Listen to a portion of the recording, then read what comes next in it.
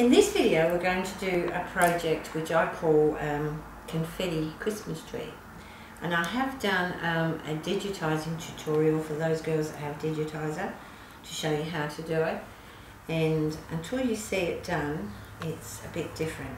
So this is a table runner that I have made, and it's got the 3 Christmas trees. So I am going to give you the 3 designs together, but I'm also going to give you one design on its own because I want to show you how you can edit that and change it and make it something different. I did do this on a towel as well that hangs in the bathroom at Christmas time, just says Merry Christmas, and it's the same tree.